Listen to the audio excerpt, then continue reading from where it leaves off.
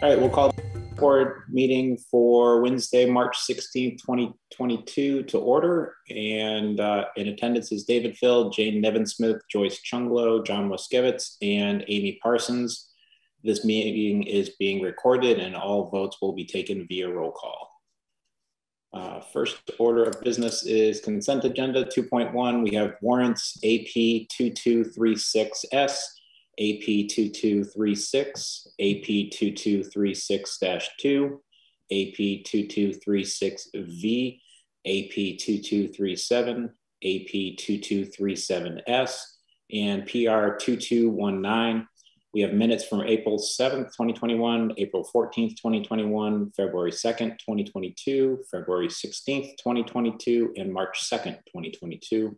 We have a one-day liquor license for Pyramid Group, Amherst Area Chamber of Commerce, Margarita Madness. So moved. Second. All right, motion by Joyce, second by Jane. Anything on there anybody wants to talk about? Jennifer, roll call, please.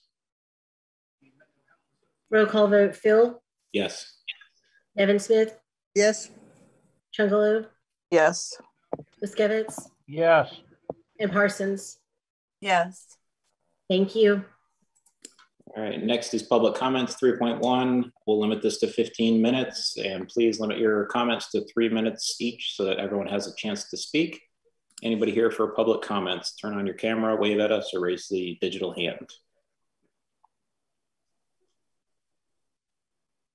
Well, I guess I'll be the bad guy.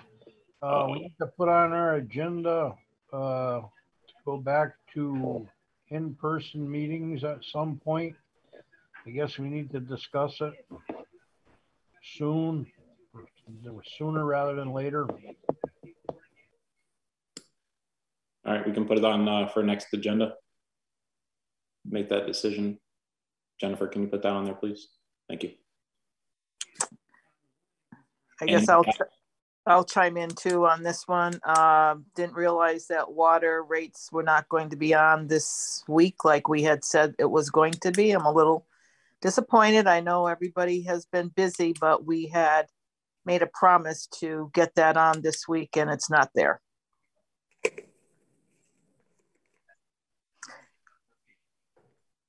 Carolyn, are we almost ready with the numbers that we need to talk about that, or you're on mute? Of course I am. Yeah, my apologies. We had to get the budget complete, ready for finance and capital, and that did absorb all of our time. So yes, if you want that for the 6th, we can do that. Yep, if that's our next one, let's do that. Okay, we're coming down. We're coming down to the wire here with all of this stuff going and budget stuff going and Route 9 project work going. And, you know, I'm not going to get into it because I can get a personal side of it myself, but I can do that when it's fully presented. Okay. Jennifer's going to have her whole agenda built tonight. Any other public comments? Last call. Okay, keep going. 4.1 Texas Roadhouse, change of beneficial interest. Is someone here from Texas Roadhouse? Hi, good evening. Elizabeth Pisano from Upton, Connell, and Devlin on behalf of Texas Roadhouse Holdings, LLC. This is a change of officers application, and we're seeking to add Donna Epps as a director and remove Doug Thompson as the COO without a replacement. And there are no operational changes to the restaurant. All right. And Jennifer, everything good on town end? Everything is fine. The application is complete. This is a routine change that Texas Roadhouse does a couple times a year. So I think we're okay. Make a motion to accept the change for Texas Roadhouse. Second. Motion by Joyce, second by Jane. Any discussion on this? Jennifer, roll call, please.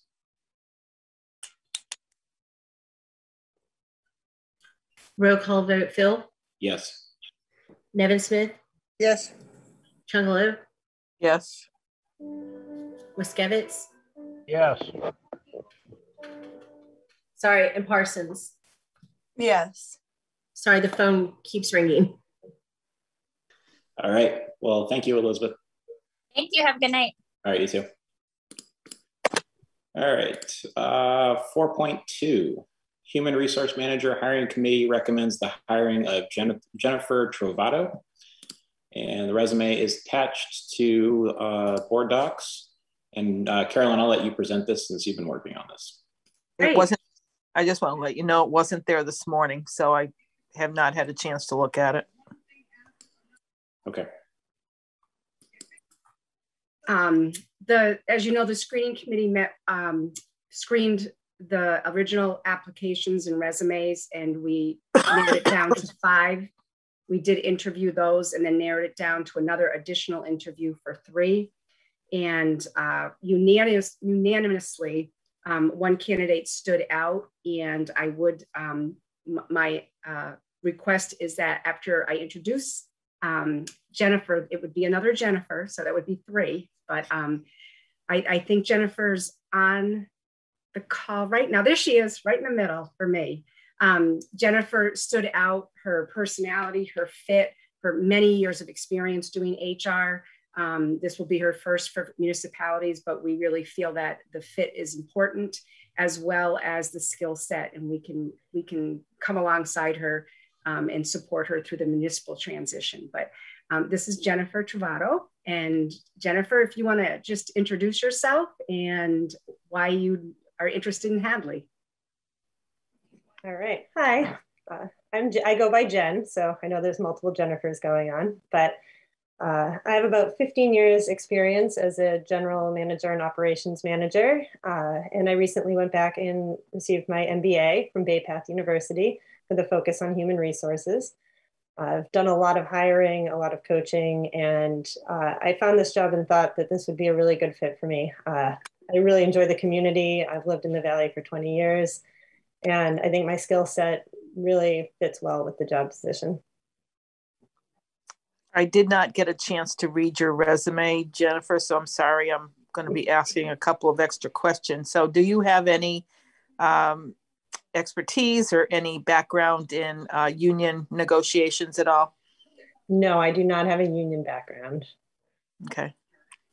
That's no problem. I've been doing unions for the last 50 years, so. I'm excited to learn more about them, actually. Okay. Where was your last job? I currently am the general manager at Roberta's in Northampton, the restaurant. I've been there for about 8 years running that place. So I'm excited to switch industries and get out of the nights and weekends, restaurant life. My neighbor originally owned that restaurant. So yeah, the Sinkowitzes, yes. So, yeah, nice. I know Charlene really well, actually. Oh, do you? Oh, yeah. Great. You actually kind of look like Charlene a little bit. With the long dark hair and the dark eyes. Yeah, definitely. Perfect. Anybody else? Questions? John, Jane, Amy? Carolyn, who was on the hiring committee, just so people watching? That was Susan, Linda, myself, Joan, both of the police chiefs. Both of the chiefs, fire chief and the police chief, and Deb Radway helped facilitate it. Did I miss anybody, Susan or Linda? Nope, you got them all. Okay. All right. I'll make a motion to accept the nomination for our human resource director and Jennifer Trovato. Is that how you pronounce it? Trovato. Well, welcome and good luck in Hadley. Thank you. I'll second that. Okay, motion by Joyce, second by Amy. Last chance for discussion. If I can just tell you that that's effective April 4th. Okay. Just around the corner. Yep. All right. And this is a full-time position? Yes, it is. Okay. All right. And will Deb hang on to train her a little bit? Yes, Jennifer, Deb and I are talking. Did I see Deb on there? I see Deb, yes. If that's Deb. I'm here. You want to answer that, Deb? I know we talked a little bit about it, but Jane was asking specifically. Sure, I'm planning on working with Jennifer to introduce her to the Municipal Human Resources Association folks and our neighboring community HR people, and to provide some mentoring and orientation to the HR role in Hadley for the month of April. Perfect. And a little union negotiations thrown in there somewhere, Deb? Yes, ma'am. Thank you. All right. Anything else before we vote? Jennifer, roll call, please. Roll call, Phil. Yes. Nevin Smith. Yes. Chungalo. Yes. Wiskevitz. Yes. And Parsons. Yes. Thank you. All right, Jen. Well, congratulations and welcome to Hadley. Thank you. All right. Thanks, Jen. And so April 4th, you said that's the start date? Okay. Yes. All right, sounds good. All right, we'll keep moving on. 5.1 Reservoir Wedding. Morgan Young asked that she and her fiance be allowed to marry at the Lower Reservoir in late summer. I'll just read this. My fiance and I are hoping to tie the proverbial knot this year with the optimism that the current plague-like circumstances will lessen by August or September. We met at Hampshire College just over 8 years ago, spent much of our time together dipping our toes on the floating dock of the Hadley Reservoir. Despite the seemingly ever-present snapping turtle's best efforts, we would not be dissuaded from canoodling in what we both consider to be one of the most beautiful places in Massachusetts, the entire world. We want to invite 30 of our most loved ones to watch us say how much we love each other on that very same dock, but we have no clue how to go about seeing whether this is possible. So, sounds kind of cool. Jennifer? It does not appear that the Lovebirds are here to discuss this. I did send them the invite and they said they would be here. They might be running a little late. I don't know if you want to table it or wait for them. I know exactly what you just read, so I would like you to wait if you don't mind till they come, if that's okay. Yeah. Okay. Let's table it and we'll come back to it. Last thing on the agenda. Okay. Do we have jurisdiction over that, or does Kestrel know? No, we still own the land. As long as it's in compliance with that conservation restriction, I believe it is, or whatever you want to call it, on the land, we can allow the use. So. Probably ought to run it by them and see. I don't think they need to be involved in it. It still is Hadley property. They only wanted to have the trails in it and deem it conservation property. It not necessarily is owned by Kessel Trust. It's still owned by Hadley. And the only thing I have question of, and we can ask them if they do show, is parking and how many people. I assume we would do one-day parking reservoir permits, but we need to check that with Mike Mason probably. Actually, the permits are issued out of your office. And I did mention to her that without them being residents, I didn't know if we could allow parking, but I just sent her an email. Why don't we let her come in and then y'all can tackle it with her, because she had an idea about additional parking. Yeah. Well, they said 30 people in that thing. So it would be 30 plus them, plus I'm assuming a photographer and whatever. Mm-hmm. Personally, I don't see any issue with it. Take a small deposit for trash cleanup or something like that for afterwards, just in case. And other than that, it sounds like a cool use of the outdoor area for for something nice. So yeah, sounds good. But I like it. Yeah. All right, let's go to 5.2 7 Shaw Lane. The owner of the new house at 7 Shaw Lane is requesting not to extend the water main as the regulations mandate, and instead he is requesting to run a 1-inch pipe. And attached is a letter for proposal. Looks like from Carl's. David, I put those in under administrative content because I didn't know if the people who provided the quotes would want their names set out because they were a quote to an individual. Oh, okay. Well, Well, we have Scott here from DPW, and so he can speak to the water regulations. Scott, do you want to talk about a little bit what the regulations call for?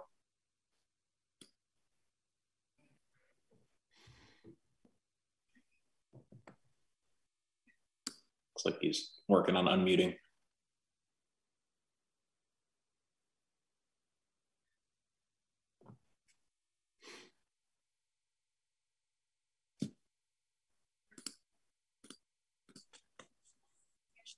Jennifer, can you unmute him as host?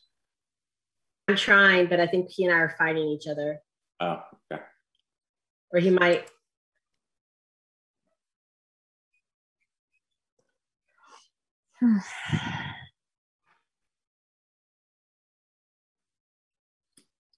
He just said, come on.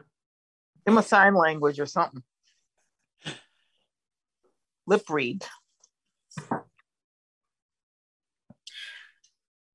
Hey, Scott. In-person meetings. Scott, if you can hear us, we can't see you on camera anymore, but if you want to just go ahead and speak. Well, he figured out to shut the video off, but now he doesn't. Now he's got to turn them both back on. Something happened. Yep.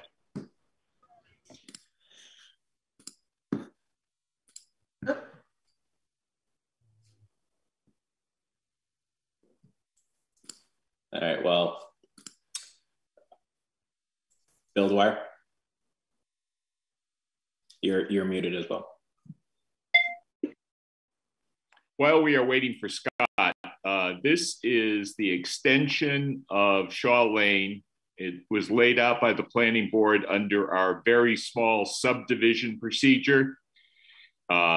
Basically, it's a driveway serving a single house with conservation restrictions on parts of the land. So I'm assuming that is why the applicant is asking for a waiver of restrictions. It is laid out as a town way, but this portion of Shaw Lane will never be accepted by town meeting. It's one of the conditions of the approval of the very small subdivision. Where is that exactly, Bill? Shaw Lane is off of Mount Warner on the horse farm side. It's a small street, about 6 to 8 houses at the most. Yeah, I recollect now. Thank you. Yep. Right behind a new church, Joyce. Yep, I know where it is right now. Thank you. David, even though Scott's not here, Mike McDonald, who is the future homeowner, is here. Okay. Perfect. Okay. Mike, do you want to talk a little about what you're trying to do and why you're trying to do it? Hi. Yes, I'm just looking to hook up to the town water is basically it. Not trying to make it into a big project. As you can see by a couple of those quotes, it's quite pricey for what that is. So basically just looking to get a 1-inch line hooked to the main. You have a well water now? No, there's no house there currently. I have a building permit application in waiting for water department approval. Okay. And does anybody know what the actual size of the pipe normally is? And are you asking for a smaller size? No, I think that's a pretty standard size. It's just, I'm just looking to connect to town water. Simple as that, you know, have a curb stop put on. And I think Scott would probably tell you other things that in the regulations may or may not be required, but I'm not positive of those. So, yeah, I think that's a 6-inch AC line that is actually there right now. There's a fire hydrant on the end at the somewhat of a turnaround for fire protection for that street. But I don't know how many feet were they saying that they wanted it extended and why? Well, Steve from Carl's had spoken with Scott and set up set up a quote with him, and that's about all I know as far as what they gave me, which is they're planning on here, which is an 8-inch water line extended approximately 100 lineal feet. So there's one quote for that with a fire hydrant at the end, and then there's another quote for just running a 2-inch line with a I think it's, I'm not even sure what it is, to be honest with you. Some sort of a hydrant, number 2 Eclipse hydrant. I think it's more for like to flush the line out or something like that, but I was unable to get them to give me a quote for just installing a curb stop, a 1-inch standard curb stop from the main. I wasn't able to get that prior to the meeting. Mm-hmm. You wanted a shut off to our main line in case you needed to have a shut off done to your house.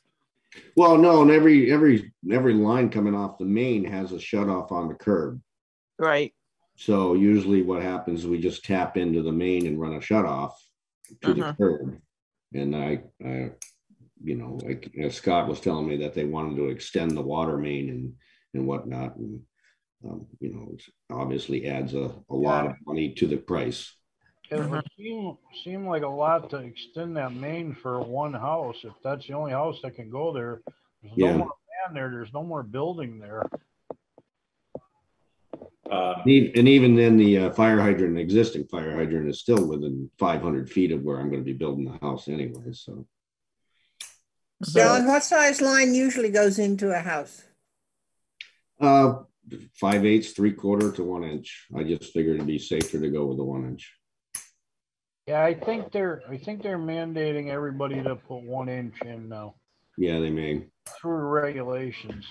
But I mean, if we're never going to accept the street like Mr. Dwyer said, there's really no reason to expand it out any further, you know, really for no reason at all. It looks like Scott's coming in on his iPhone if y'all want to give him a second. So our vote. So our vote tonight is to accept the tie-in to our water. Is that existing 6-inch there? Do you know, Mike? I believe it's probably an 8-inch based on the estimate that I've been given, that they're going to do an extension of an 8-inch water line. Yeah. So that would be. I know in my initial conversations with Scott that they didn't know what was there, and he had to do some research into finding out what was there. But I mean, I don't know a lot of information about it. So yeah, I'm not. I mean, I'm familiar with it, but I haven't looked at a map for that area in a while. So yeah, I have to deal with the power also, which there's a transformer right next to the last hydrant too. That. So go ahead, Jennifer.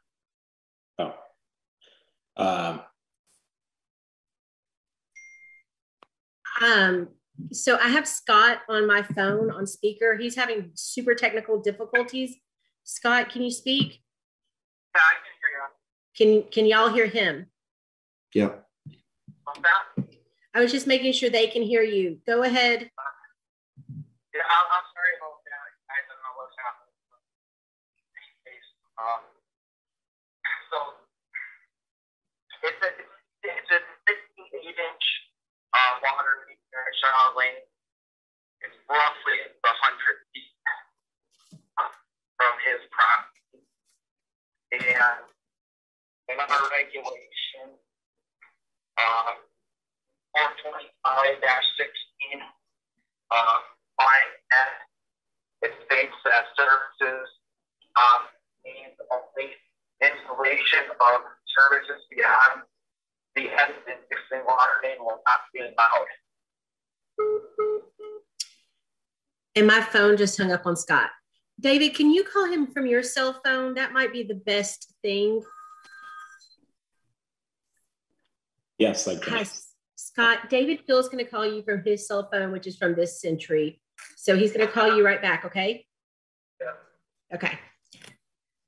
My apologies. I have an iPhone 4 because of a damage and That's okay. We'll make this work one way or another. Hello. Hey, Scott, you're on speaker. I'm sorry, David. I don't know what the heck's going on. Can everybody hear Scott? Yep. Okay, yeah. Great. So Scott, we talked a little bit. We talked with the homeowner about what he's wanting to do. You were mentioning the water regulations, and I guess the regulations say it's not supposed to be done. Can you tell us why, or if there's any way around that?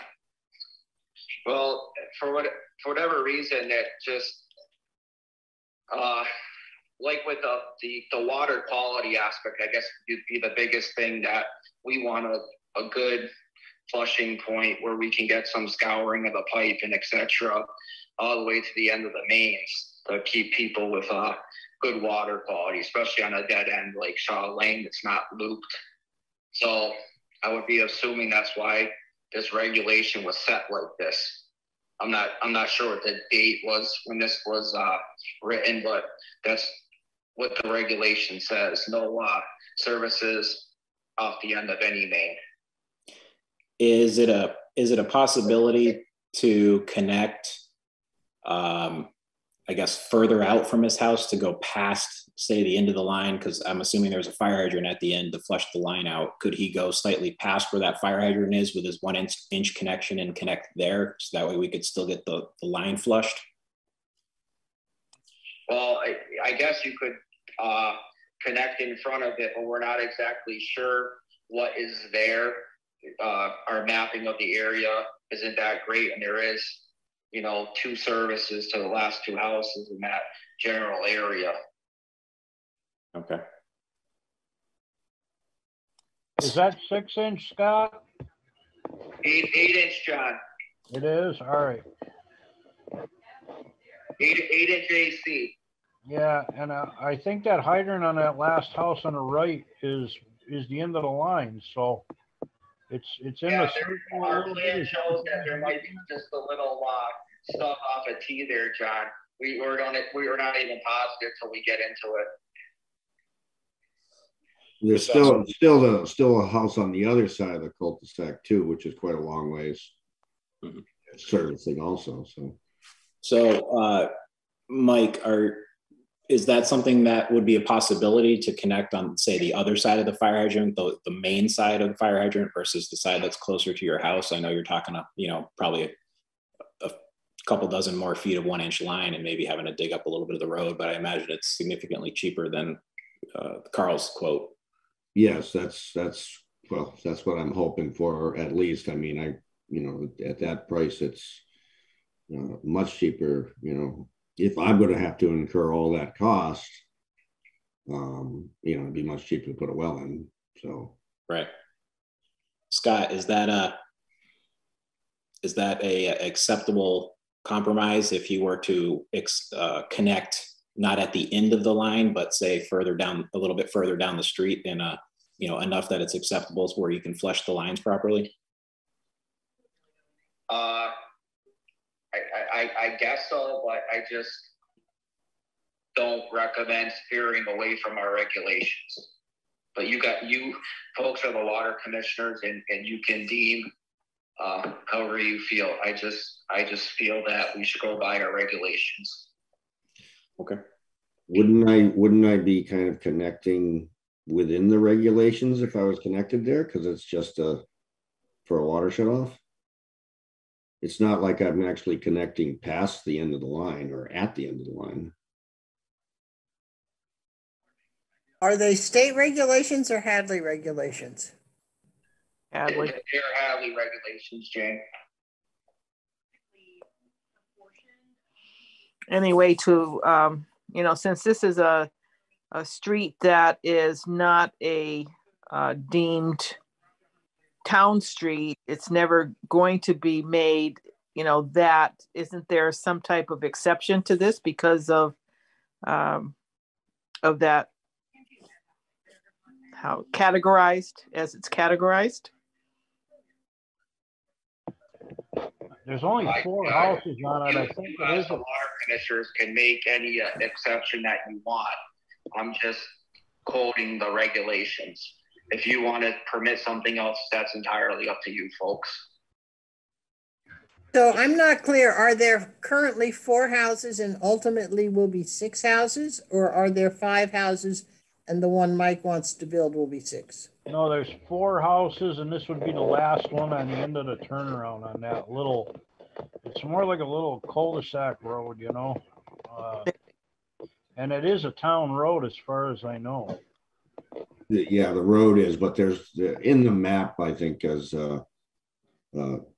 Mr. Dwyer was saying, was originally when the land that I own had some sort of a road extension in the original drawings of it, which is no longer applicable for that lot. It's just simply a building lot with some additional open space land.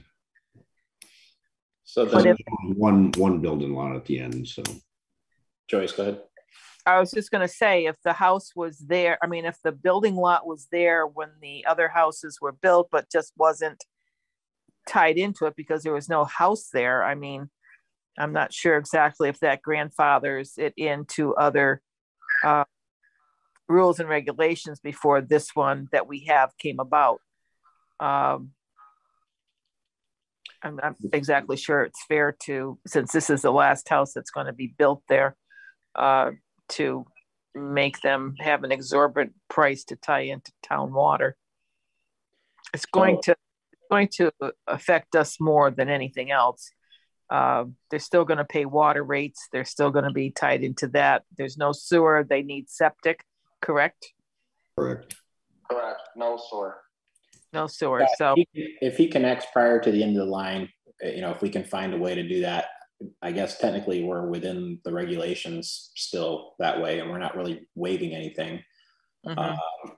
Scott, what you want to do is you want to have him, if he's going to connect, if it is not at that hydrant branch, if that main does extend further down that little turnaround, that you want them to tie in further down and put a hydrant in? Is that what you guys are looking at, or is he going to test with it? Yes, exactly. We were looking to extend the main and have him put in a hydrant at the other end of the cul-de-sac, which would give us a flushing point to the end of the pipe and give the customer good water quality. But it's I don't know. Like I said, John, I'm just following the regulations. I suggested to the customer to come to the board.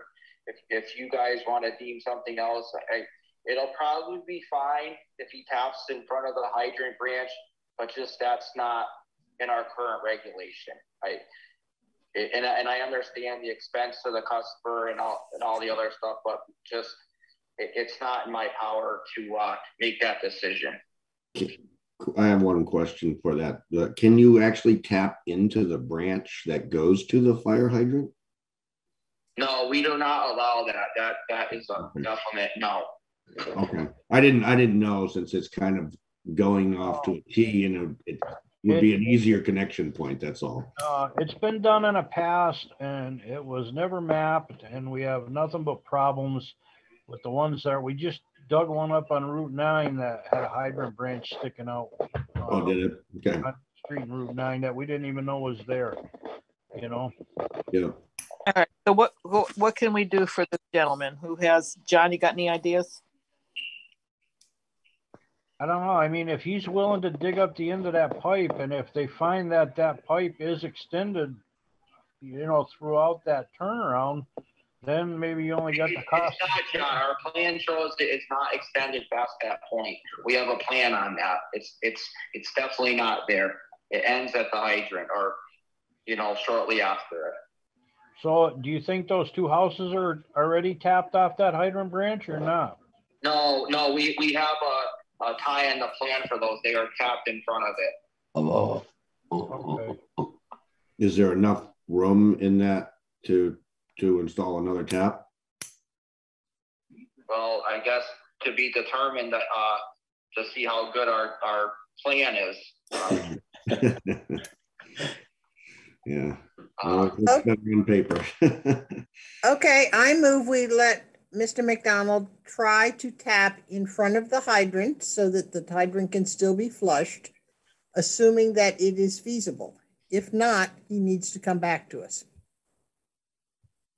I'll second that. And again, keeping us updated on if we have to make any other changes. Okay, motion by Jane, second by Joyce. Is that acceptable, Mr. McDonald, as far as at least getting you kind of moving on this? Yes, I believe so. Okay. All right, any other discussion? Assuming that Scott's gonna kind of give me the okay, which I need to get the building permit process going too, and then we'll. Okay. Yes. Yes, I still have all your application. Okay. I'll gladly sign it. Just have to come in. Yeah, we should probably meet and see about what we want to do for the process of this anyway. So. All right. Can I ask, is Carl still the contractor? Is he? Well, I don't know yet. I mean, because I don't have that. I'd like to get a quote on just the 1-inch line. So. Oh, I mean, once they test fit it and see if it's acceptable, Scott, then you can make that decision right there if they got the hole dug. I mean. Yeah, I mean, John, if we have to, he moves forward on the other side of those other ones. I mean, he'll have to trench a little further the other way. I mean, however it works out, it's going to have to be, I guess. Well, that's AC, so it's got to be a couple feet away from those other taps anyway, isn't it? Well, I understand that, and those other taps are kind of right there. Just, depending what's there. So we'll have to. So I might have to go towards the beginning of the street. I may have to go towards the beginning of the street, is what you're saying. Sounds like it, but it still sounds cheaper than moving the hydrant. Oh, yeah. Or a new hydrant. Yeah. Okay. All right. Well, let's all work together here to make this, feasible for our resident. Great. Thank you. Roll call, Jennifer. Roll call vote, Phil. Yes. Nevin Smith. Yes. Chungalo. Yes. Moskowitz. Abstain. Parsons. Yes. Thank you. All right. Mr. McDonald, well, thank you for coming. And if you need to come back and see us, let us know. And thank you. We'll work with you. All right. Thank you very much. Scott, you want to stay on for the three water abatements? Yeah, please. Okay. So first we have 5.3 water abatement, 3 French Street. 3 French Street requests a water and sewer abatement. DPW does not recommend this abatement. And I think Sue is on here as well. This abatement request is in the amount of, let's see, $966.67. Scott, do you want to talk, or Susan? David, they sent a letter. I'm not sure if you have it available or not. That sounds like there was a tenant problem there, and the landlord wasn't able to remedy the problem of a leaking toilet till after the tenant left. The water did go through the meter, and it was released to our sewer system. Okay. Susan, anything you wanted to chime in on this? Nope. Typically, we don't grant these abatements because the water and sewage was treated. Okay. So we just need a motion one way or another to deny or accept the abatement. Make a motion to deny the abatement. Second. Motion by Joyce, second by Jane. Any other discussion on this one? Jennifer? Roll call, Phil. Yes. Nevin Smith. Yes. Chungalo. Yes. Moskowitz.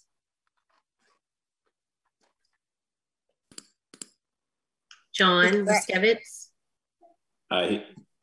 He's probably abstaining. Yeah, he's going to abstain anyways, but. Gotta get I guess just move on. Oh. John, there he is. I'm sorry, abstain. Okay, and Parsons. Yes. Thank you. All right, and then we have another abatement, 5.4, water and sewer abatement, 34 West Street. Let's see. The amount is 120. Well, it looks like there's quite a few of them. Susan, do you want to tell us how much? Do you have the information on how much this is? I don't. I didn't see the abatement form. I'm sorry. Oh, the abatement application. Oh, I sent it to you. So it looks like when the new meter was put on, it reads totally different from the old meters. Scott, can I talk on that? Yeah, go ahead. Yeah, so we were notified of a high usage, and we were asked if we could what they call data log the meter. Water meters, we can get some pretty good information out of usage wise, like through a 24-hour period. And that particular meter was older, and we could not do that to that meter. So we changed out the meter for the resident just to see if there was anything abnormal with a new meter. And we did not find anything abnormal. I talked to the homeowner about testing their meter. They were concerned about the meter. They did not come in to pay the fee to have the meter tested. So we did not do a third-party test on the meter. In our experience, the residential water meters of that size are really accurate. Either they work or they don't, kind of thing. And we believe that there was no problem with the meter. Okay. And so, and this did go through the meter? Yes. Okay. So whether you tested it or not, you put a new meter in and a bill still the same in the next quarter? The amount? I'm not exactly sure, John, what the Tony's been checked it a couple times just to see if there was any abnormal use, and there was not. But the other thing that we have to remember is that the meter is a mechanical device, and typically when they malfunction, they slow. They don't jump forward. Yeah, I was talking to the homeowner, and at one time they were big into asparagus, and they had water going out to the barn. But he said that's been off for a while, but there still could be a leak from the house to the barn somewhere that they don't know about, a small leak, and that could be the problem. John, when the guys went there, those older meters do have the little telltale for the leak indicator, and at that particular time there was no leak shown. Oh, okay. It wasn't, that little one wasn't spinning. You're right. Yeah. Yeah. Okay.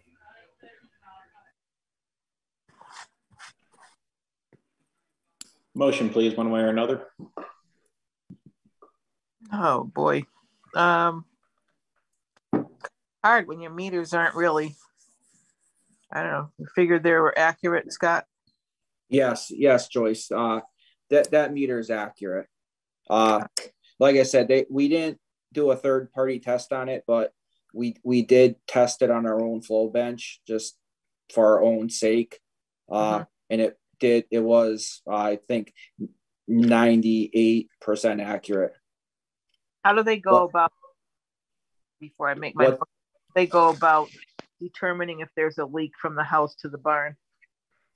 You would probably notice that on the leak indicator, the meter. I mean, maybe there was a leak and then they noticed it and they shut it off or whatever, but definitely it seems like water went through the meter. Okay. I'll make a motion to deny the abatement.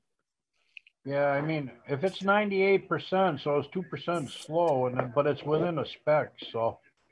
John, we did it on our own flow bench, just for our own doing. We actually had the tie sales came out, and there was did a refresher for everyone. We tested a few meters that day, and we just decided to test that one with the manufacturer or the distributor of the meters, just for our own doing. Like I said, it wasn't done by a third party, it was done by us. Okay. We did our due diligence. We did. We tried, Joyce, our best. We just wanted to make sure, and it seems that the meter is accurate. Thank you. My motion stands. Joyce made a motion. I just had a quick question. Oh, someone needs to second her motion first, yes. Right? Yes. Okay. Which you can do. Let that happen. I said let it happen. Let it. Okay, I'll second it. All right, there we go. Second by Jane. Now you can go with your question, Amy. Okay, so what I'm gathering, and correct me if I'm wrong, is that there was a meter that was reading that we thought was reading wrong. We put in a new one and we found out that it wasn't reading wrong. And now we want them to pay for the new meter that wasn't reading wrong. No. Okay. Thank you. That's all I wanted to know. Right. So I see shaking heads. No, we're responsible for the meters, but the testing of the old meter is the property owner's responsibility.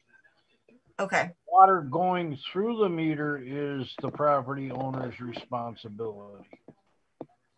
Okay. So just so everyone watching is aware, so there was a meter that was quite full. We swapped it out with a new meter. It continued to have high usage, even with the new meter. And we tested the new meter, correct? And it was 98% within spec. We tested the old meter. Oh, the old meter. Okay, so the old meter was good as well as obviously a new one. So. Okay. Or David, I'm not sure exactly if saying the new meter has high usage, but the new meter has consistent usage. Okay. Okay, I'm good. All right, we ready? And hold on, Susan.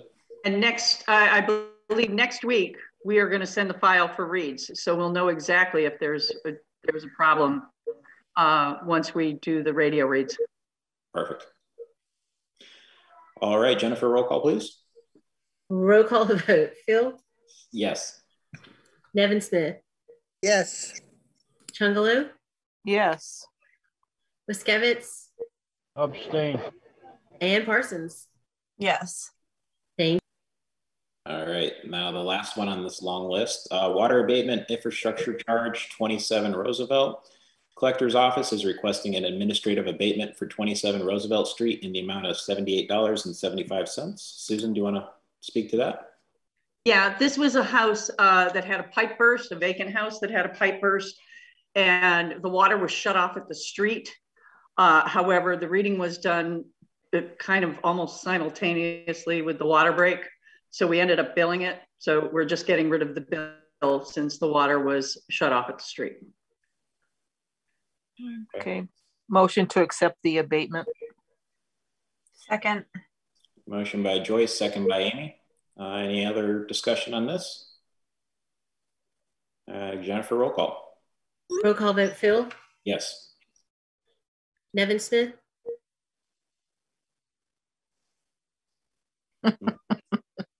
Might have stepped away. Yes. Yes. Thank you. Chungalo? Yes. Wiskevitz? Abstain. Thank you. And Parsons? Yes. Thank you. All right. Enough of that fun stuff. Sorry.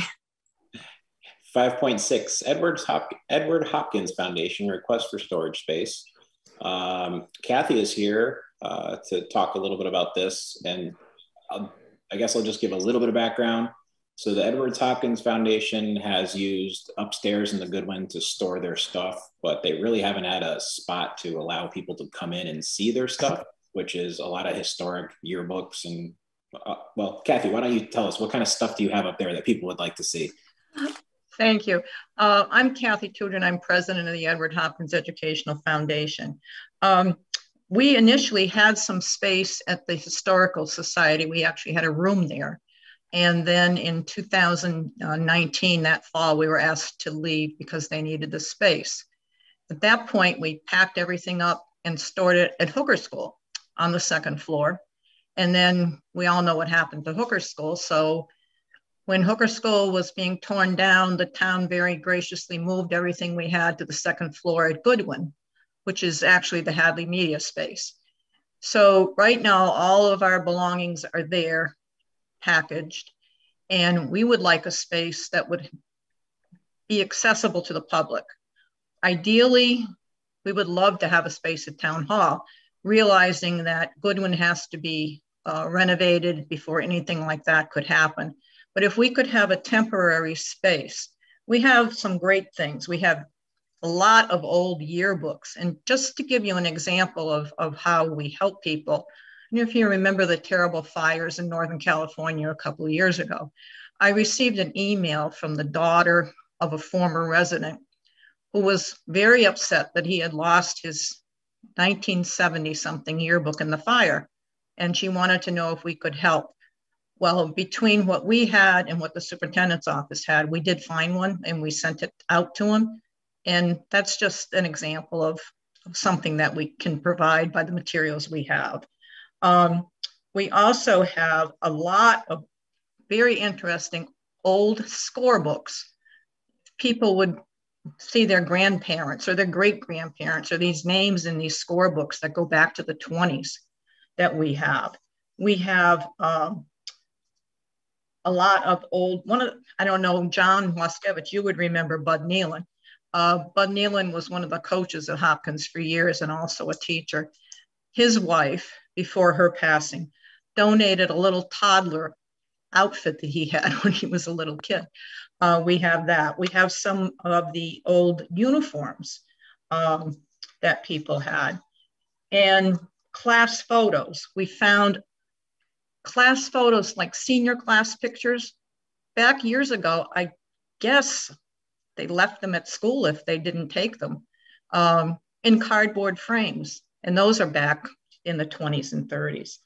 A weekly newsletter that was put out at Hopkins that date back to the 40s and 50s. So we have a lot of things that people who are doing research or just are interested in family history would love to see, but we have no place for anyone to see it. So if folks could come up with a temporary space for us where we would be accessible to the public with handicapped access, we would be most grateful at this point. And this is with the understanding that obviously stuff will have to move. For example, if we put you on the first floor and then we go to do the remodeling, it could be 4 months, could be 6 months, and you might have to be hauling it back upstairs to, put it back in storage. Yeah, that's perfectly understood, yes. But you've also been kind of mothballed in storage for going on 2 years now, right? Yes. Yeah. Almost 3. Okay. What happened with historical over at Mac Gress's? Do they have any room over there, or is that where you were at? Or? That's where we were, John. We were upstairs on sort of like a porch extension, and then they needed the space. Okay. But the other problem there is it's not handicapped accessible. Yeah. And it's not open that often. We'd like a space where we could be open more frequently, and we would man the space. Or woman the space, whichever. So, Carolyn, I know we don't really have an update on the Goodwin because we're waiting on the Municipal Building Committee, but is this something they could use in the meantime, the first floor, since it is handicap accessible, and then just knowing that they're going to have to move everything back when the time comes?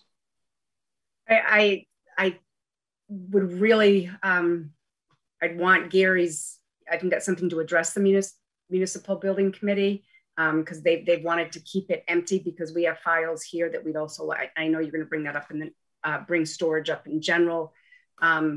So right now, nothing's happening. I don't know when it's going to start. It's up to the municipal building committee. So I think it is important that you bring Gary into it and let them know this is happening. But I don't see why not. I think that building's been sitting for a few years. Is there any temporary space for a year, let's say, till we get Goodwin together at the library or the senior center? Or Jane? I've already made a request at the senior center actually last year and was told there was no space there. I was wondering about the conference room in the new North Hadley Fire Station. I wasn't aware it existed. No, why are you gonna do that? I mean, we can't put articles and things in there in case they have meetings up there all the time with Hampshire 6. They have drills and things that they do at least once a month that just started up again. Okay. So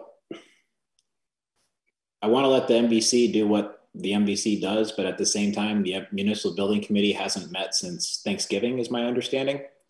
And so I kind of think we should just say, hey, we're going to use the space. It's our building. And, you know, when you guys are ready to actually put a shovel in the ground and do something with the Goodwin, then we'll, you know, give the Edward Hopkins Foundation the notice that they need to move their stuff back up and make sure it happens within, you know, a short amount of time.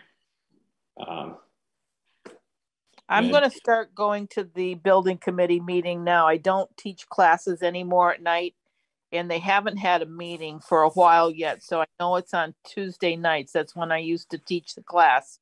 So maybe we can bring this up then and see what we can, you know, decipher off, because there's another group asking for some room too, correct? That's Town Hall asking to put files over there and store stuff. Yeah. So I'm just fearful that this building belongs to us. That's the reality here, and we make the decisions. And I'm just fearful that if we keep allowing the Municipal Building Committee to make all the decisions here, that we're never going to get anything done. And, you know, like I said, they haven't met since November. So the thing is that I believe that they wanted to make rooms and get things done over to the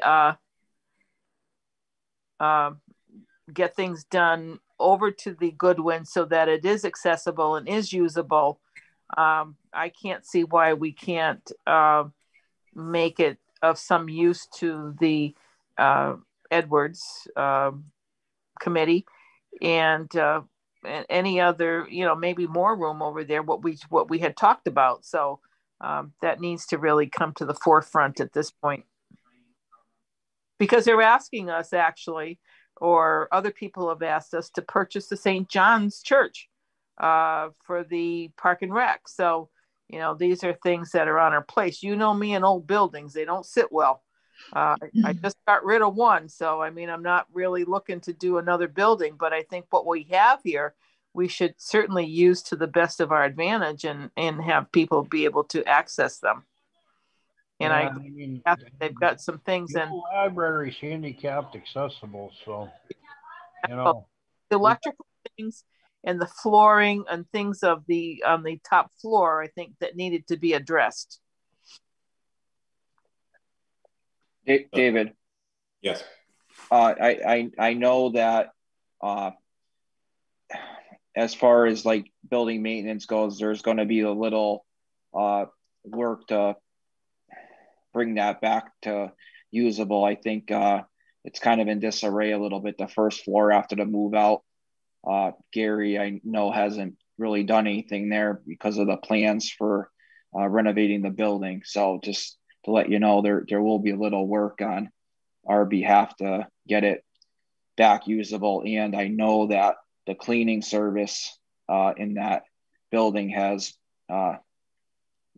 very, very minimal. They think they clean the restroom or something once a week, and that's it. So there is some work to be done. Yeah. Scott, is it enough where we could just give them a corner at least? I'm not talking about the whole first floor. I don't think they need the whole first floor, but if, you know, we give them 10 by 20 space or something with a table that they could put some stuff out and have someone come in. Is that doable? I know. I think so, but I haven't been in there for a while, David, be honest with you. And like I said, I know when we took some things out of there, a couple tables and stuff, and moved some things around. I'm not even sure what's left upstairs there for a table or anything. We have to grab something and bring it in there. Okay. So there is a good space in the back of the middle floor, if you will, where the fireplace is, that can be separated from the rest of the building. That might be an appropriate space. I was thinking that too, because we met there when we had some library meetings. To the left as you go in, you go over, and then separate room for sitting, and then there was another room that had books in it. So, and it's kind of cornered off from the main center of the building. So that would be quite accessible for this. You know what I mean?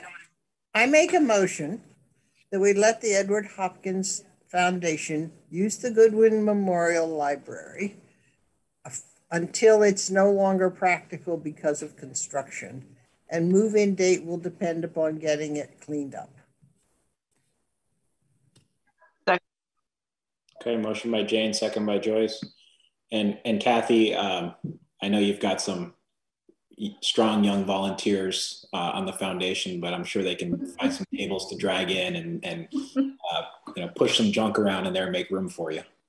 But that might be a good project, Kathy, for some Hopkins Academy students that we could tap into, Annie, and see if, they always got things going on for their scholarships and different things like that. So maybe we could tap into them also to give you a hand. Well, it would fit in with their community service project type thing too.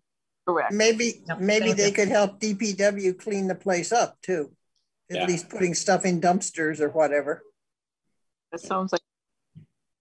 Okay. Anything else on this? Jennifer, roll call, please. Roll call vote, Phil? Yes. Nevin-Smith? Yes. Chungalo? Joyce? Chungalo? Am I off? I'm on. There you are. Yes. Just shake your head, Joyce. We can't hear you. Oh, she says. I'm not muted. You want me to yell? Nope. I can hear you now. I can hear before. Wiskevitz? Yes. And Parsons? Yes. Thank you.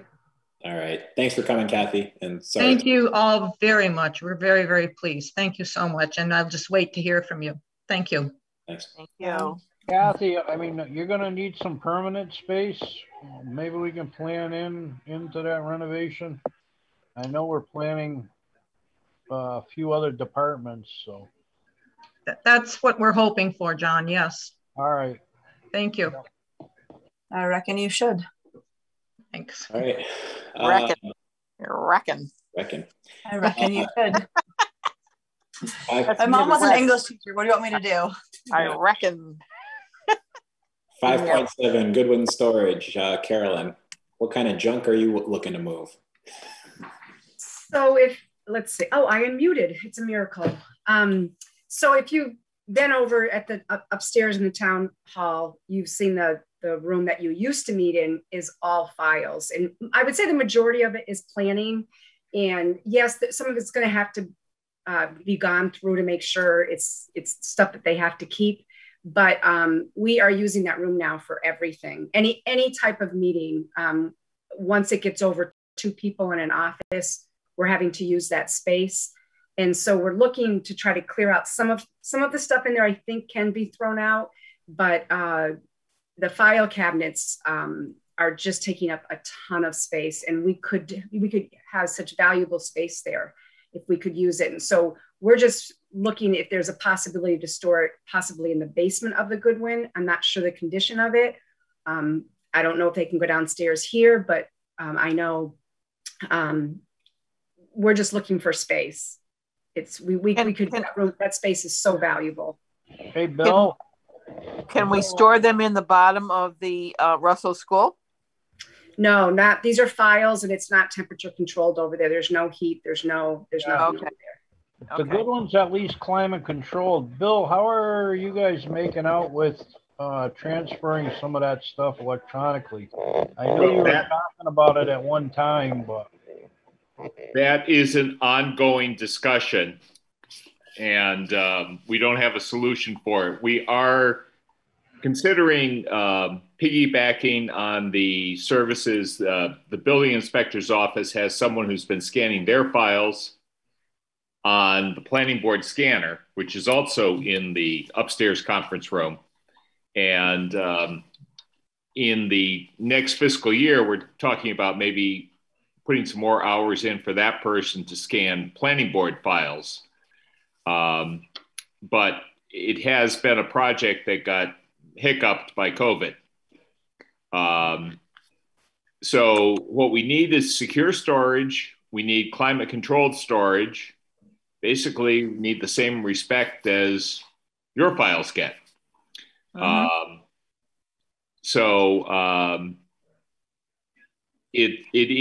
is a line item in the budget for planning board support, and then we're visualizing that as primarily being someone to do the scanning, but it hasn't happened in any significant percentage yet.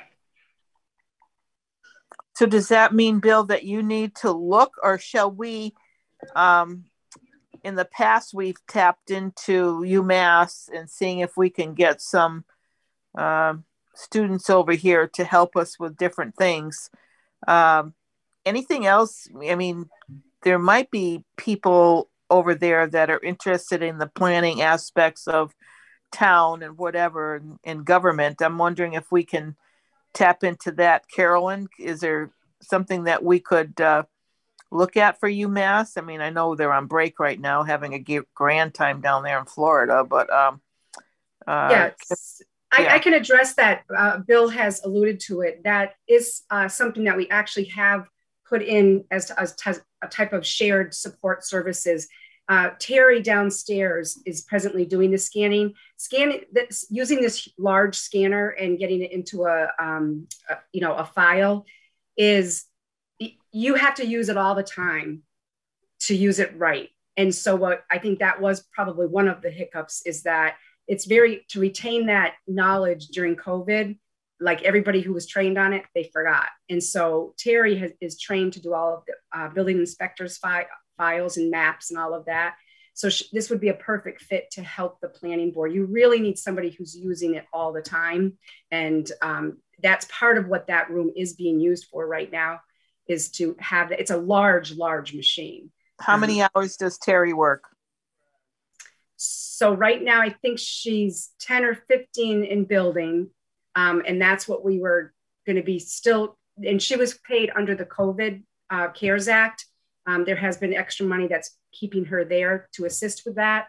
But starting July 1st, we want to have that position shared between building and planning. That's not going to meet all of planning's needs, but I think it will help significantly. Yeah, I mean, we are long overdue in helping planning board. We've talked about this now for a couple of years now. We really need to get somebody on board and do that. So if she's not going to be able to, we need to really get somebody in there that will be, but I'm hoping she'll expand her hours and we can do that. She's willing. It's just, it'll be up to what gets approved for the budget. So it becomes, so if the planning board plans are accessible where they are now or somewhere similar, even if they're moved out to the hall, one person can work for both for both the building department and for planning board. If everything gets moved over to the basement of Goodwin, well, technically it's our scanner. It's going to be a mess trying to coordinate scanning the building department's plans and the planning board's back plans, depending on where things are. The actual paper file cabinets are perhaps they're still our official record, but they're perhaps a little less critical. But still, they need to be. It needs to be stored in a climate-controlled space. So I'm not sure if the building committee is working on that. Will there be dehumidifiers and air purifiers in the basement of Goodwin? That's something we have to invest in one way or the other. Yeah. So is that when we reconfigured the first floor of the town hall, who is now in the area where we used to have Edwards things, the Hopkins Academy trustees in that front building? What's in there right now? Recreation? The Park first room. Yeah, Park and Rec. And who's in that other little cubby hole that's near the assessors? Board of Health. Yeah. Oh, the Board of Health. Okay. I just every room is got somebody in it except for where the all the IT stuff is. Okay, I wanted one store. Jennifer's office now, old office, is storage for inspections. Inspections. Mm-hmm. Okay. What's in that back room off Jennifer's office that's not your office? More plans. Yeah, so that's a shared storage space with building inspector, select board files, HR files, and then we have a desk in there for when we have an extra person in working. Oh, and office supplies for the building. Okay. Bill, you do bring up a good point about that machine's got to stay where the file, where whatever needs to get scanned needs to stay with that scanner. Yeah. But maybe some of the files could be moved. That's my thought, to identify. And leave the scanner in the scanner files. Yep. I mean, we need to think about this, and we need to get the building if you're going to into another meeting. So maybe contacting Gary Berg and Tim Neihart to see when we can schedule a meeting soon. You know, if you move that scanner and the plans, is it internet accessible over at Goodwin where we're going to put this stuff? Because if you can't download it, it's not going to work anyway. That's where Hadley Media is right now. But Goodwin Memorial, just for the record, is not connected to the server right now. Once the fiber optic is run, we'll probably be able to connect it relatively easy, but just to put that out there, it is not connected at this time. Yeah, so we can't even move it now then if we're going to keep working on it. No. Yeah, I think right now buildings, the inspections, and I am aware it's planning's equipment, but building she's got a whole system going right now. So I'd hate to disrupt that right now, if that's okay with planning, to just keep her having it work here. Going forward, we are asking applicants to file electronically, but we didn't do that until COVID, basically. We have some electronic filings pre-COVID, but basically anything filed before 2020 was probably on paper and has to be scanned in if we're going to get rid of the real, literally, they're like logs. If you have a 40-page 36 by 24-inch rolled plan, you could put it in your fireplace and burn it like a log. Mm-hmm. Maybe there's money in those once they're scanned. Yeah. Maybe. Nothing like a good fire, Bill. Joyce, if I could just make one comment, the trustees of Hopkins Academy and the Edward Hopkins Educational Foundation are two separate organizations. Okay, so the trustees are you and several other members. Correct. I am the president of the trustees, and you're following your father's footsteps. And Kathy Tudrin is the chair, perhaps, of the Edward Hopkins Educational Foundation. I I did know that, and that was my mistake. So I know they're two separate entities. Thank you, Bill. The Mother's Bill, Club. can you tell me the difference between them, please? The difference between the two organizations. The Trustees of Hopkins Academy have been in existence basically we started Hopkins Academy. Yeah. So, call it 350 years. Yeah. Around, at the time, Massachusetts did not require public education. As they required elementary education, the towns took that over. But not until around the 1890s did the state require secondary education. And from the 1630s until the 1890s, Trustees of Hopkins Academy literally ran the high school in the town. Mm-hmm. When the state required secondary education, the trustees transferred our physical assets to the town and retained the endowment. And in the ensuing years, we have grown our endowment. We fund scholarships and prizes at graduation. The Educational Foundation, I actually have to let them speak for themselves, although I did some work for them. Basically are another supporting organization for the Hadley Public Schools on the scale of the Mother's Club and the PTO. So Hadley is really blessed that we have multiple supporting organizations for our educational situation. With lots of scholarships. And that all speaks to, I can relate back to when I was on school committee.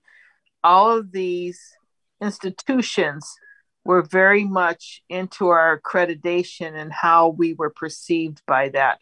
And it spoke very highly of our education here in Hadley. So I thank each and every one of you who participate in this. And when I first was on school committee, Bill, your father was up there handing out the diplomas. Mm-hmm. So I don't want to take us too far off track, but I think the thing we're most proud of in the current era is that the trustees of Hopkins Academy, over a 25-year period, put together all the little parcels of land that allowed the school to expand its playing field by 100%. Yes. Yes. Thank you for that clarification. Muchly appreciated. Absolutely. All right. So where we go forward? So can we have the Municipal Building Committee join us next meeting, Carolyn? Do we have a lot on the agenda, or is that doable? It's definitely grown. We can. Okay. Because now that, things are starting to return to normal after COVID. I mean, we were able to deal with our conference room being a storage spot for 2 years, and that's all coming to an end now. And so we're juggling stuff from one building to another, one room to another, and we really need to get the good one rolling if we're going to solve some of these problems and not just kind of keep kicking the can. Mm-hmm. So let's find out what they're doing and what their plans are. Okay. And so I guess unfortunately, Carolyn, we don't have an answer for you for tonight. Well, I think it helps. I think a lot of good points came up, and it will, I think it's going to be just meeting with those that are impacted by the lack of storage and see what's available in town. I think it's additional conversations to see what's out there. Could we heat the Russell School, Joyce? Oh my God, you're giving me allergies, for God's sakes. Her versions of heat involves so. That's another topic, not tonight, because I don't think I could take it. Actually, this meeting is being recorded. There's a couple. You know what, Jane? As I say at work, if you don't like it, fire me, because that's the way I feel. couple of those rooms at Russell School are climate controlled, believe it or not. When the state came in, they put air conditioning in there. Yeah. And the power's still on. We're still paying a power bill there. So, you know, there is another option there. Yeah. Bill, would you? I don't think. So let us gather together this building committee and see what we can come up with. Bill, can you join us for that meeting too, so you can have a say in your records? Yes, I will. Okay, thank you. Maybe they can come in and come to our meeting, the next meeting, which would be nice. So I'll do. Okay. All right. 6.1 annual report dedication, Fred Oakley Award. The select board has received nominations for the dedication of the annual report of John Karish and Tom and Janine Giles, and Oakley Award, Gene Baxter. So we need to decide. Well, I think I would like to do both for the town book, or at least I think John Karish certainly deserves that nomination. We could also do Janine Giles for the Freddie Oakley Award with, who was the other one you said? Gene Baxter. Baxter. I think that would be appropriate. Does anybody else agree with me? Can I make that a motion? Can you repeat the motion one more time? Dedication of the town book to John Karish and the Oakley Award to Janine Giles and Gene Baxter. Jennifer, does that kind of fit what we've done in the past as far as? Y'all have often done more than one person for the dedication. In my past that I'm trying to remember, I think that Oakley has only gone to one person, but I don't see why it couldn't go to two people.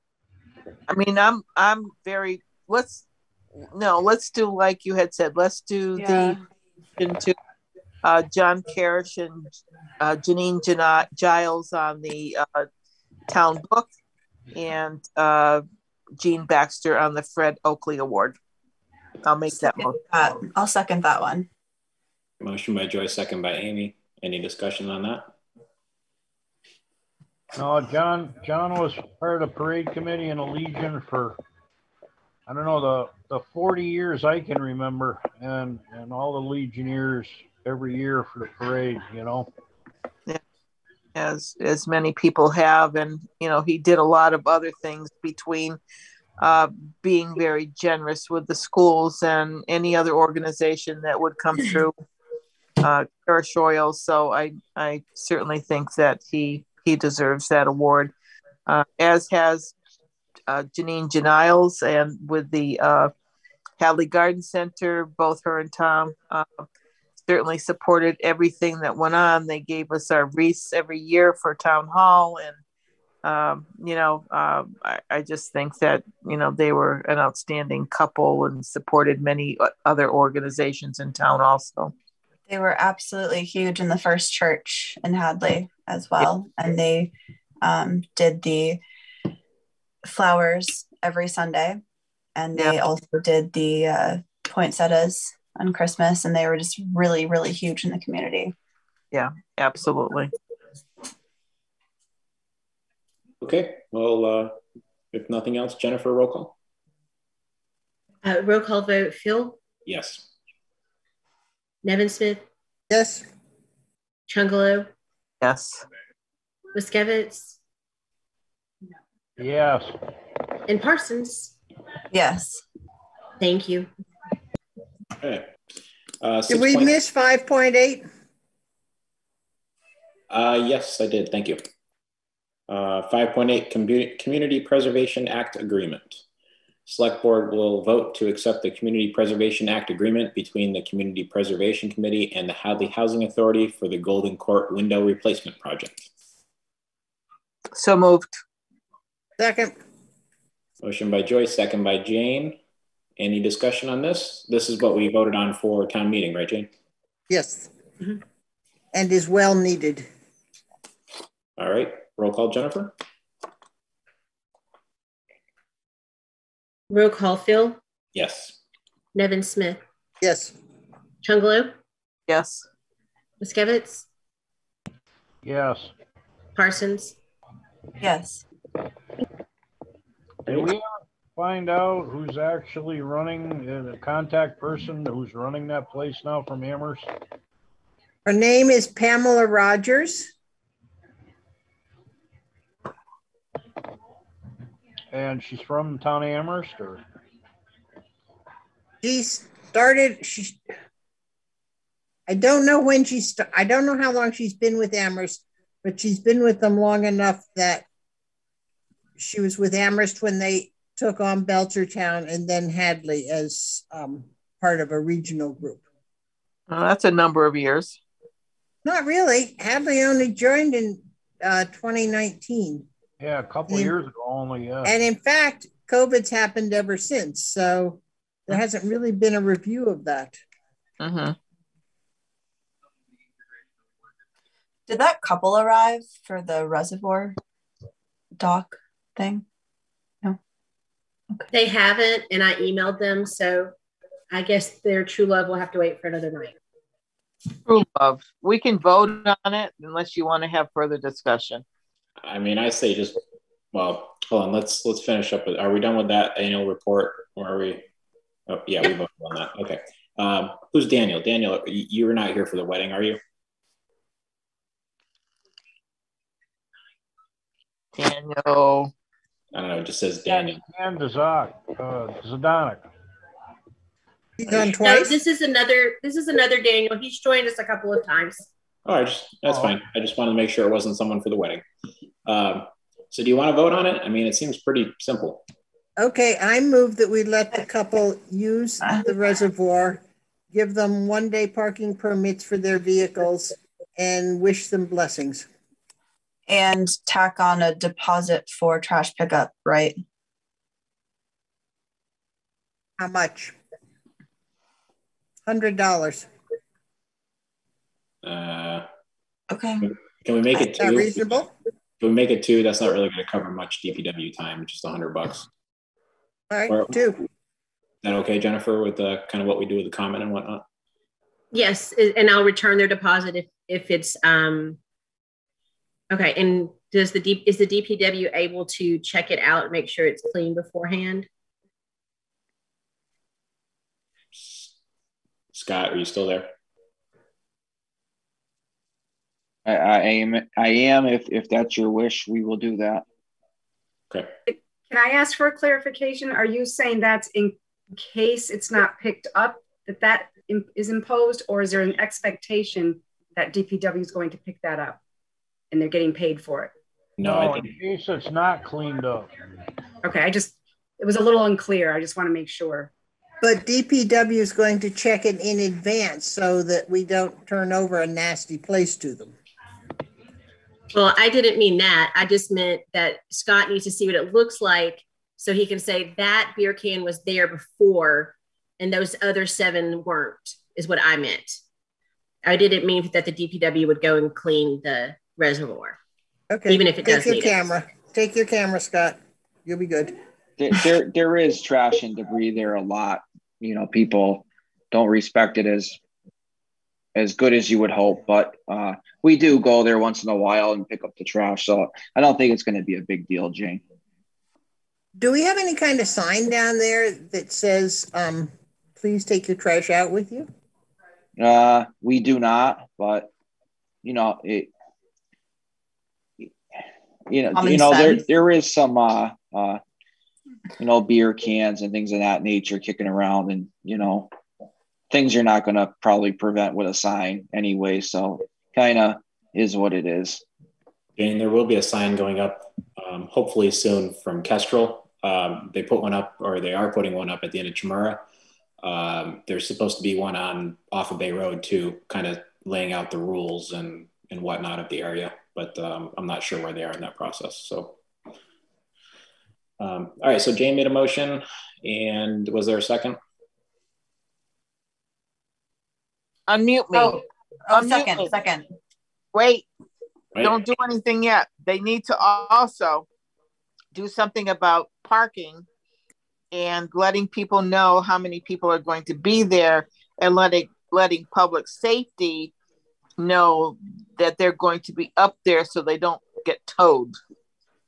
I will coordinate a one-day wedding pass with the couple and make sure that Lieutenant Cook has a list of all the attendees of the wedding and their vehicles. Yep. Yeah, thank you, Jennifer. Thank you. Absolutely. Wouldn't it be dandy if they went in to have their wedding, they came out and there was no cars? That sounds Look expensive. At the money we could make. I know. Jennifer, for your meeting minutes, that was a second by Amy, correct? You got that? Okay. All right. So if we're ready, roll call, please. Roll call, Phil? Yes. Nevin Smith? Yes. Chungalo? Absolutely. Wiskevitz? Yes. And Parsons? Yes, under the condition that they come to the next meeting and thank us since they didn't come to this one. I will mention that y'all would like to see them. All right. We want to wish them well. Yeah. The blissful couple. Yeah. Review of COVID-19 sick time, 6.2 on the agenda. Select Board will review the COVID-19 paid sick time guidelines. Carolyn? Yeah, as of yesterday, the state is no longer providing a reimbursement to municipalities under the state emergency paid sick leave program. That's over. So I'd like to recommend to the select board to revert back to our normal policy of if you're sick, you have to use your whatever you have in your accrued sick time. We've had one person use the paid sick leave program. That was in January. We haven't had anybody since January who's been out with COVID and had to use that program. So that would be my recommendation, is to treat it as a normal. If you got sick and you were homesick, you would use your own sick time. So moved. Second. All right, motion by Joyce, second by Jane. Sounds like we're getting back to normal. Any discussion on this? Jennifer, roll call, please.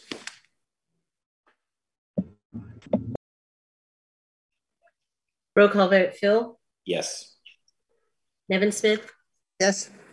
Chungalo? Yes. Wiskevitz? Yes. And Parsons? Yes. Thank you. All right, last item on the agenda, 10.1, Town Administrator Report. I'll go quickly. Okay. But I did want to let you know that the town did receive the Community Development Block Grant money. That's funding from the Department of Housing and Community Development. And that is going to be funding a housing rehabilitation program and a program called Aging in Place. And it's really to help those living with a disability or elderly on fixed incomes who need to have their house repaired, whether it's to help with a safety violation or accessibility. So that's really good news. It's a shared grant with South Hadley, and there's 10 housing units for the housing rehabilitation for both towns. And the Aging in Place, there's 15 homes between the two. So that's all managed through Pioneer Valley Planning Commission. So I've been a part of that program before in other communities. It's a wonderful program. And I talked to Haley today and they already have a waiting list for that. So that's really good news. It actually will also fund an ADA planning, municipal planning guide, which will help us as we go towards Goodwin and wanting to put a elevator in. If we can meet the requirements that need to be put in place for the Mass Commission on Disabilities, that helps fund projects like that. Doesn't fully fund it. And we have a few more steps that we have to do, but that's a big part of it. So that's really good news. The Finance Committee and Capital, Finance Committee met last night to go over the budgets, Capital starting on Monday. I just wanted to give a shout out to two departments. I'm trying to do that on a regular basis, but since John Harrison, I don't know if he's just recording or if he's on, but he did a great taping of the Hopkins Drama Club's monologue. It's a tongue twister. The Hopkins Drama Club's monologue, murders and more. I went on Saturday. It was really good. It was good. And I really encourage you guys to go to the YouTube channel to watch it. But John did a really good job. So I just wanted to give a shout out to him, as well as to the Parks and Recreation. I've invited our new director, Greg, to come to the next meeting, although it's getting a little busy. So I might add him to another meeting, but you need to see what all that he is doing in the programs. And one of the programs I wanted to highlight is Greg has an extensive background in coaching baseball, and he's putting on 2 free clinics. And one is, let's see, what was it? Defense and hitting. I didn't know you had defense in baseball, but they do. And he's putting 2 on, and there's already 92 registrations. And so that's remarkable.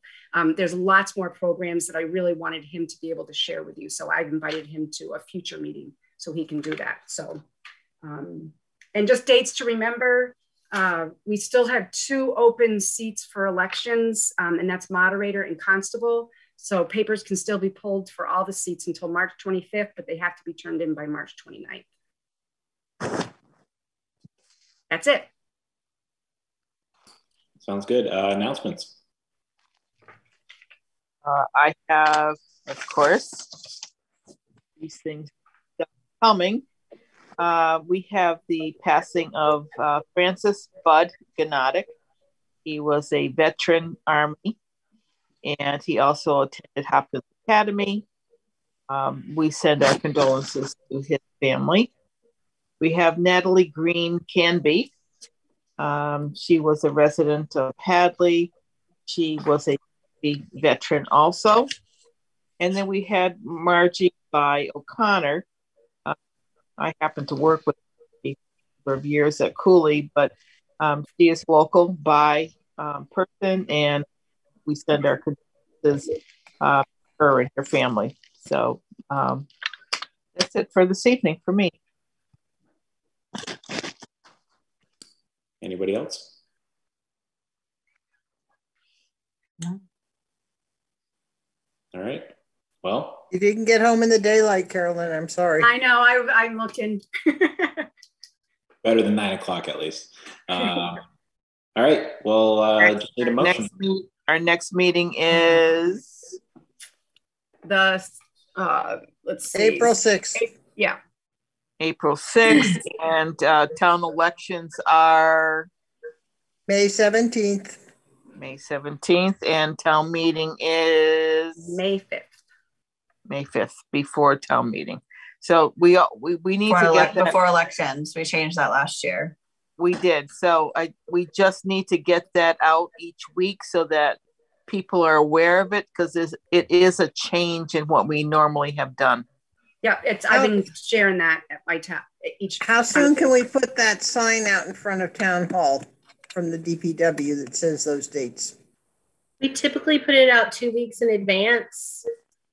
I think a month might be useful at this point. Yeah. Given This is the first year that we have done this, so I think people need to be aware of the time and the change. Okay, right. I will put that together and get the request down to the DPW. Good. Okay, thank you. I don't remember what it used to read, but I would hope it would say like town meeting Thursday, May 5th at 7 p.m. Hopkins, or whatever time we're having it, so that the whole thing is spelled out on the board instead of just May 5th. Yeah. Okay. I will do my best with them and the amount of space on said board. It's already you have the big board there. It's already online, so maybe we can get a hold of the press, do a press release on it also, Caroline. Yeah, and on our TV channel. Yeah, it's already on our TV channel, so I see. Yeah, we just want to make sure that it's out there, because not everybody has TV, not everybody has Spectrum. So we want to make sure that everybody is aware, no matter which way that we put it out there, that there has been a change And actually when voting will take place, when will that happen? We haven't addressed that yet. May 17th. Maybe the police and fire Facebook also. Yeah, so when is voting, Jennifer? May 17th at the senior center. It's 2 weeks after town meeting. 2 weeks after town meeting, before, okay. So we just need to get that out there so people are aware. Okay, I will work on those and Carolyn can tackle the press release. Okay. Right? And I'll put it in the senior newsletter for May, so that will cover everything. That would be great, Jane. Thank you. That'd be good too, yeah. If Jane brought it up, and I know Drew is working on it, but I guess some of the new cable boxes that Spectrum is handing out, people in town are no longer able to see Channel 5 on, or was it 191? 191. On their TVs any longer. So Drew is reaching out to, that's a breach of their contract with the town.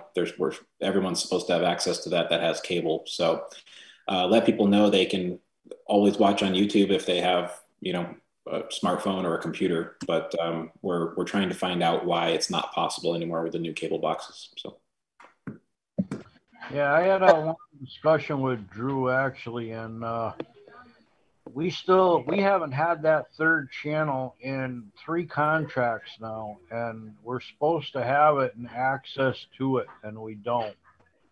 Yeah, I mean, it's not on TV right now, which it should be. Yeah. Well, let's get a hold of Spectrum here and have a little conversation with them. Drew is Good luck. Yeah, Drew is talking to, I think it's Mass Access is the group that he's talking to, but we'll report back when we have more. So yeah, they're in non-compliance with their contract at this point. And if there's nothing, go ahead, Jay. We're in the process of negotiations with them for a new contract, right? So, not yet. Not yet. It's a multi-year process. So the next step is to do a survey, and obviously that would be something that would be reflected on the survey. The fact that they are not doing what they're supposed to be doing, and people can't watch the public access. Yeah. Okay. Okay. Not anything else though. A motion to adjourn. Motion to adjourn. All right, Jane, second. Somebody. Again. Amy. All right. Third, fourth, fifth. Jennifer, roll call. Roll call. Phil. Yes. Nevin-Smith. Yes. Chungalo. Yeah. Already waving bye. Wiskevitz. Yeah. And Parsons. Yes, I'm so hungry. Thank you. I was eating bacon. All right. Take care. Bye. Be well all. See you all.